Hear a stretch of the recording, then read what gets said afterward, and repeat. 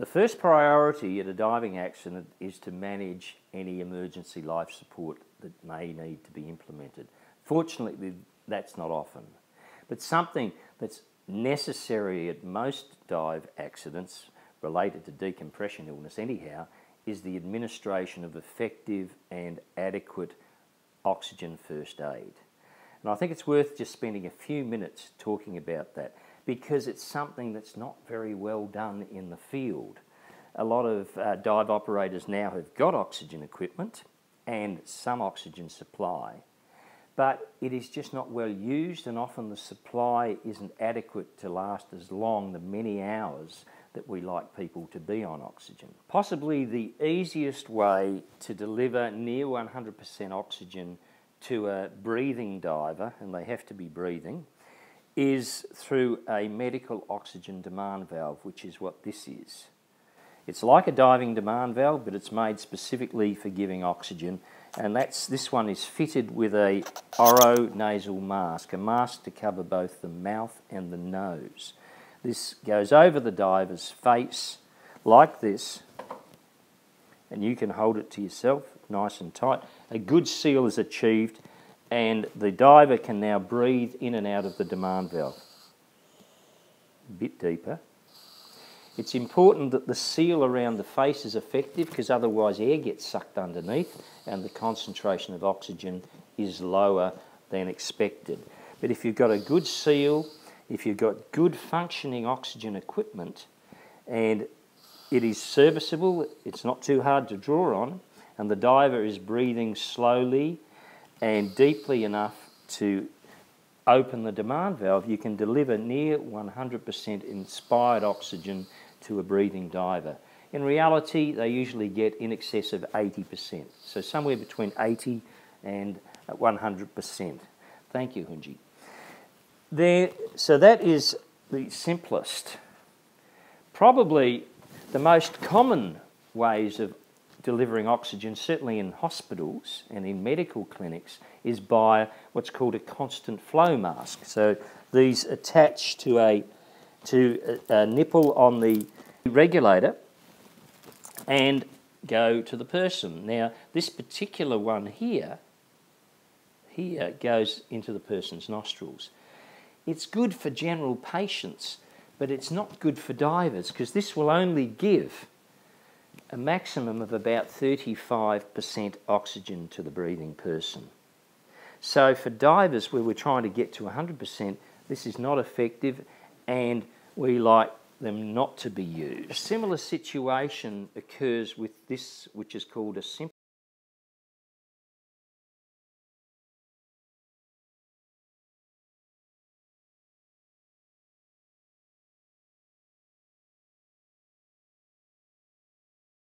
There's a lot of air supplementing the oxygen that flows up this tube from the cylinder, and it drops the percentage of oxygen delivered to the person's lungs.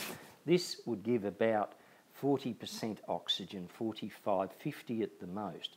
So although these are very commonly used in general medicine, in clinics or in hospitals, they're not really good for the diver. So we prefer them not to be used, unless they are the only thing available. A better alternative is this, which is called a non-rebreather mask with 3 one-way valves. There's one there covering holes, there's one there covering holes, there's one there covering the reservoir. Now, if properly fitted to the person and with a good seal and an adequate flow rate coming into this mask, and the flow rate we recommend is usually 15 litres a minute to start off with, the person can receive in excess of 75% oxygen. So for the same flow rate that you're using with the simple mask without the reservoir, you're getting a lot more oxygen into the person and excluding a lot more air. So these are quite a good mask. To use them, you turn the flow rate on to 15 litres a minute,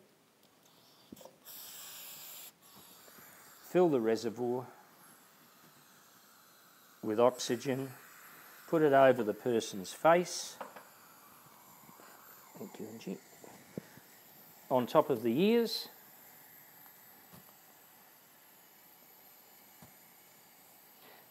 clip the nose to tighten it up around there to get a better seal. How does that feel? So that's sealing quite nicely on Hunji, and we can see at 15 litres a minute it's remaining full. That's a bit of a waste of oxygen, so we can actually turn the flow rate down a bit, which I've done, to 10 litres a minute, and at that she will probably be getting a 75% oxygen delivered to her lungs. So these are very cheap, they only cost a few dollars, they're very easy to use again, and they're very effective for a diver that needs high concentration oxygen. So using the same amount of oxygen as you'd use for that, and spending maybe $1 or $2 more, you get a much more effective oxygen system. So that's a non-rebreather mask with 3 one-way valves, and Dan recommends its use for divers who cannot breathe effectively from the demand valve, or if you've got separate divers. These can be good if you need to speak to the person. They can actually drink through a straw whilst they're breathing oxygen. They can sleep with these masks on, which a person can't do with the demand valve because the seal will be broken. So they're a very good and cheap alternative for oxygen administration, and becoming increasingly used, but not used often enough, because things like this and the nasal cannula are still too commonly out there in the field. Dan makes these readily available. We're happy to give them to many dive operators as part of our oxygen program to reach out to dive operators and improve oxygen administration in the field. So I hope these little pointers help you understand a little bit more about delivering oxygen to the breathing diver. And that's what those are for.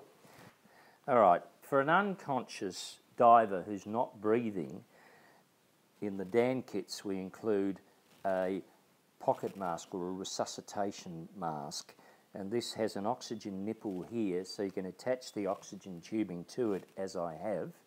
It's also got a one-way valve to prevent cross-infection.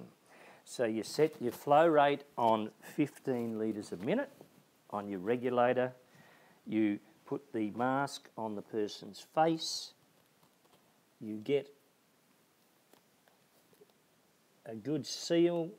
You tilt the head back and blow into the person as required. So that ventilates the diver, and you do the CPR. So your sequence is you do 2 breaths, you do 30 compressions, you do 2 breaths, you do 30 compressions, and you continue with that until you're told to stop by a medical specialist.